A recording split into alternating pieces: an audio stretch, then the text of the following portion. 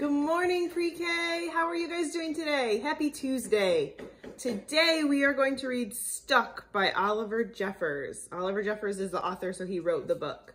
I picked this book because I feel like we're probably all feeling a little bit stuck right now.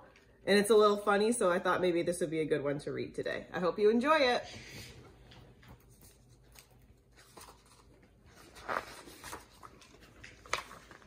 It all began when Floyd's kite became stuck in a tree. He tried pulling and swinging, but it wouldn't come unstuck.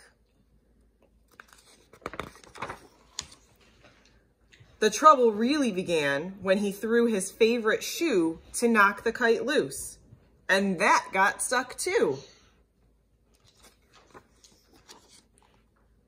So he threw up his other shoe to knock down his favorite one, and unbelievably, that got stuck as well. In order to knock down his other shoe, Floyd fetched Mitch. Mitch is this cat right here.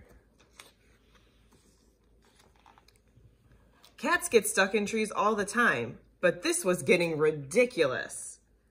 Floyd fetched a ladder. He was going to sort this out once and for all. And up he threw it. I'm sure you can guess what happened. What happened to the ladder? It got stuck. It got stuck. The ladder was borrowed from his neighbor and would definitely need to be put back before anyone noticed. And in order to do so, Floyd flung a bucket of paint at it. And wouldn't you know it, the bucket of paint got stuck. Then Floyd tried a duck to knock down the bucket of paint, a chair to knock down the duck, his friend's bicycle to knock down the chair, the kitchen sink to knock down his friend's bicycle, Floyd's front door to knock down the kitchen sink. This tree must be getting pretty full. The family car to knock down the front door, the milkman to knock down the family car, an orangutan to knock down the milkman who surely had somewhere else to be.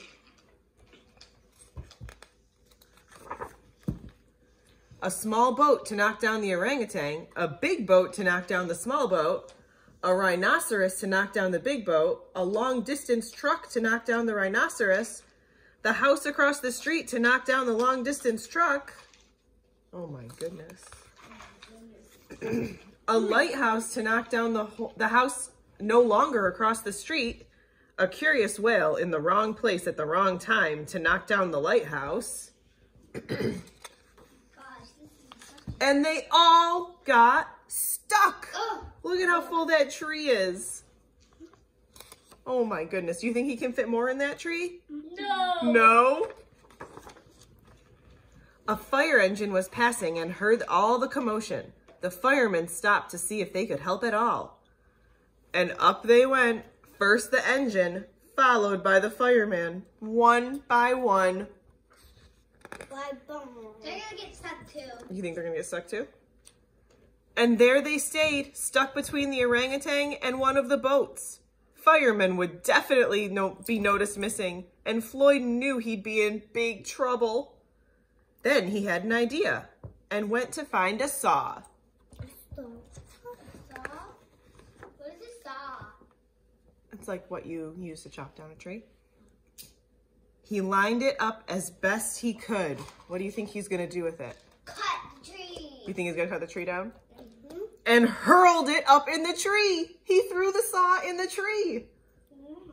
He didn't use it to cut the tree down. And that was it. There was no more room left in the tree, and the kite had come unstuck.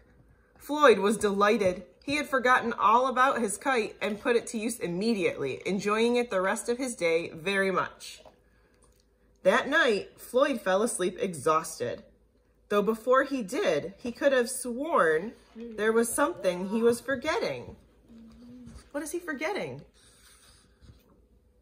The fireman? Maybe. And here's his tree with all the things that are stuck in it, and it says, "Hang on a minute, lads, I've got a great idea." So the fireman's gonna try and find a way to get them down the tree.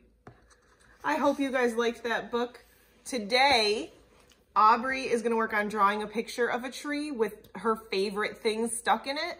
And Callie's going to work on drawing a picture and writing about a tree with her favorite things stuck in it. I would love to see your pictures if you can draw a tree and put some of your favorite things in it. I hope you guys have a great day. I miss you so much. Bye.